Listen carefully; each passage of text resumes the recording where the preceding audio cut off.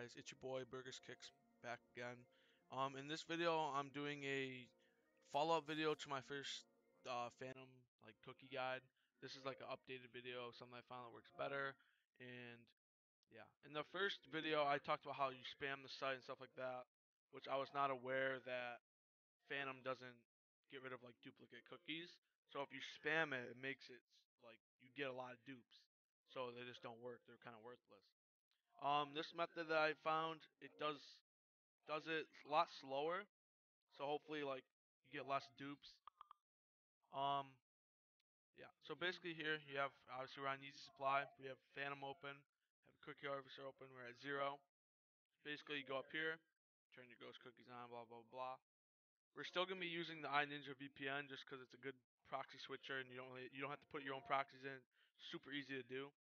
So basically the only thing I've changed was instead of like spam clicking, refreshing spam clicking, what I've done is I've downloaded an auto clicker, like just a free one off Google, and I set the auto clicker to click every 10 seconds. So here, I'll show you that right now.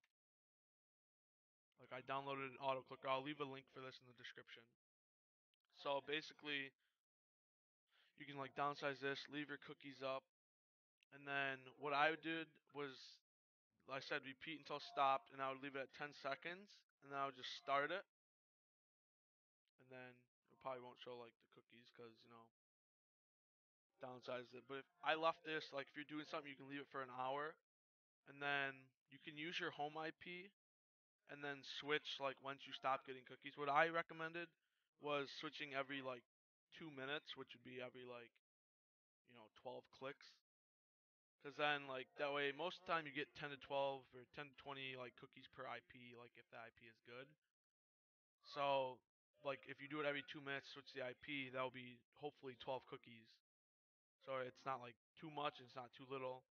So yeah, if you leave that for an hour, you're hopefully gonna get 360 cookies, which an hour is not long, considering you could let this go while setting up other bots or while doing other things.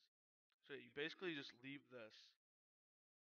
What I did yesterday when I was doing it was like I think I was playing Madden, and I just set this on, let the auto click, and then like once you see the page like stop refreshing, because it'll click and it'll refresh, that's when you want to turn on like the VPN if it wants to turn on, and then you just refresh it yourself. So you like refresh and get the VPN back, and then you can just leave the auto clicker like going and see how it refreshes. That means it's getting cookies. So like as you see, let me pull up my cookies again. As you can see, we're already at 7.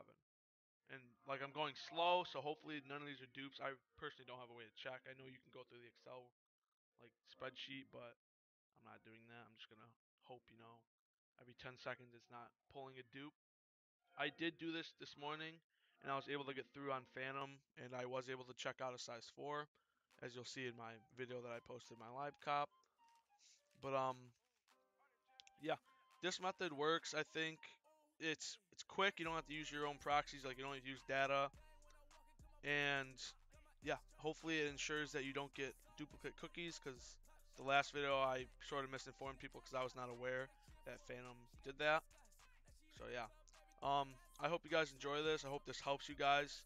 I would personally use this method over the first method that I posted, just because of the whole duplicate cookies and stuff like that. Yeah, this should ensure though that like either get way less or like none at all. And I tested it yesterday myself when I was informed that like you got dupes. So I tested like 3 different methods.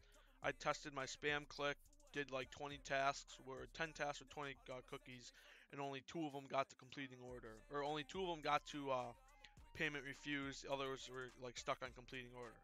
And then I tested again with like slowing it down, doing a click like every 3 seconds, and I got to like 6 completing orders, or 6 payment failed, rest were completing orders out of 10 tasks, which isn't bad.